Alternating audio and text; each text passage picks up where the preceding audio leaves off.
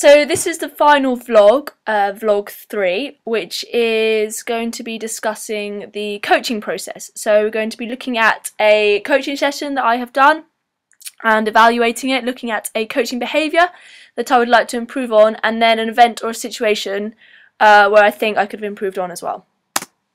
The athletes that I will be doing my coaching video on are 2 elite youth athlete hockey players. They play for Cranleigh School first team and also for East Grinstead Hockey Club. They've had about 2 years S&C experience, so yeah. So just an outline of the session that I did with the athletes. So firstly took them through a warm-up. It was an agility session, so it was a warm-up based to get them ready for an agility session. So the agility session included side shuffle into cross step. So we did side shuffle first, which was predetermined, followed by a undetermined side shuffle, so reacting to each other, followed by a side shuffle to cross step, which was then followed up by reactive shuffle to cross step, matching each other.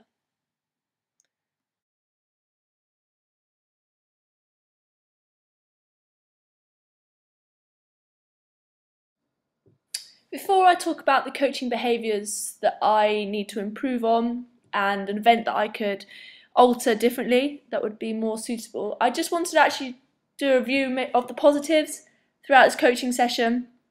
The first one is that I thought the coaching session was well structured, with a development of difficulty throughout, so starting off with just giving the athletes the movement pattern, and then from there increasing the speed of the movement pattern. And then making it reactive and then even more reactive, so they are defending and attacking against each other.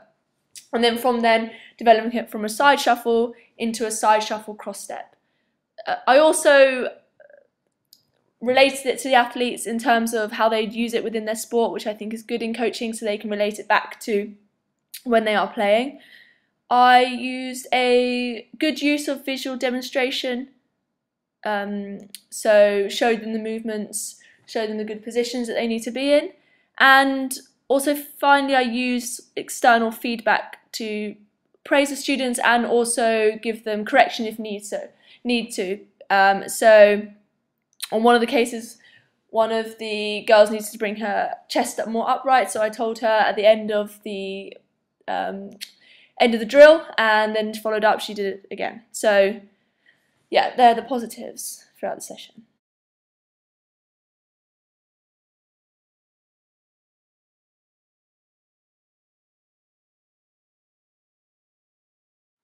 So the first thing I'm going to look at is the coaching behaviour that I would like to improve on. But firstly, I'm just going to talk about, so here when just showing them the side shuffle for the first time throughout the session, I just wanted to point out that here I had good visual demonstrations. So I perform the movement and then the athletes copy what I do. But this actually leads on into the coaching behaviour that I wanted to improve. So I find that throughout watching the video of me coaching that I didn't notice that I did, and it's actually something that I have a coaching philosophy, which is part of my coaching philosophy, is not to talk while demonstrating. So demonstrate the action and then talk about it, or talk about it first and then demonstrate it. So as you can see in this second clip here, I am, and you can hear it as well, so I'll let you listen.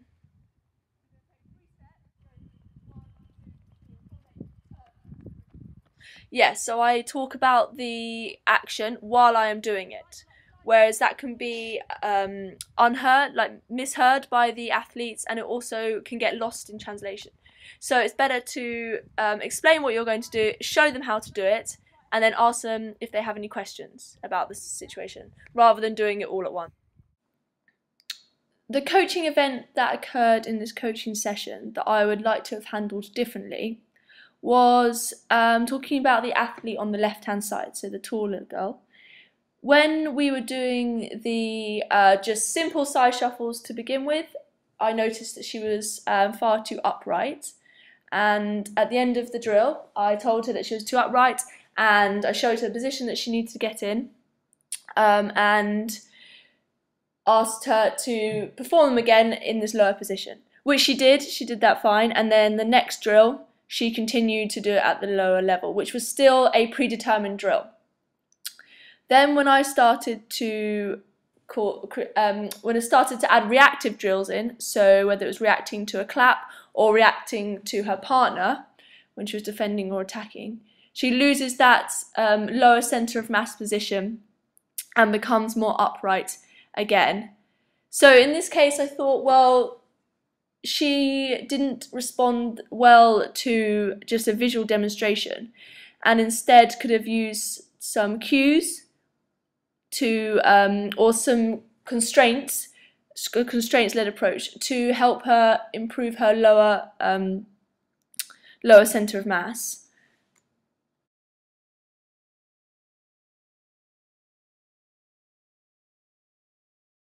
So these next videos here, you can see that I am telling the athlete during the side shuffle that she needs to keep her centre of mass lower.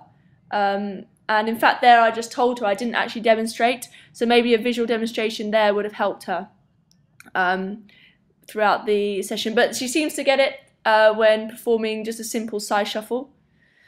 And then one can see here that she's performing a side shuffle again, and she's still keeping that low position, which is good, which is what I wanted her to do. But then as you can see here, when we go to a reactive drill, she becomes a lot more upright. I'm actually aware that this athlete has struggled to get into with a lower centre of mass throughout agility drills before in the past, and it's probably an attractive state for her that she can't get out of, that she has to set its upright position. So ideally I'd like to spend more time with this athlete to help her get out of that attractive state and be able to lower her centre of mass throughout the movements, which is what I think she needs. Ideally through a constraints-led approach, or through just going over the movement again and again and again. One last thing that I wanted to talk about through with my coaching behaviour through an agility session is the structure of the agility session. So as I've previously mentioned, it was structured throughout, so they started just at a movement predetermined, and then from that developed into reactive partner march, where they were reacting to their partner's movements, doing the side shuffle, and then from there going from the side shuffle to the cross step with the same progressive layout, which is what is described as blocked agility. So it's a way to structure your agility sessions. But I wanted to talk about is that I always do my agility sessions in this blocked manner. However, there's obviously different ways to do it. So the random way of doing an agility session, so you do a shuffle predetermined, and then you do a shuffle crossover step, then you go to reactive shuffle, and then back to reactive shuffle to crossover step. So it's mixing your session up, which has been shown to cause contextual interference, which is the degree of the functional interference found in a practice situation where the several tasks are sort of learned and practiced together.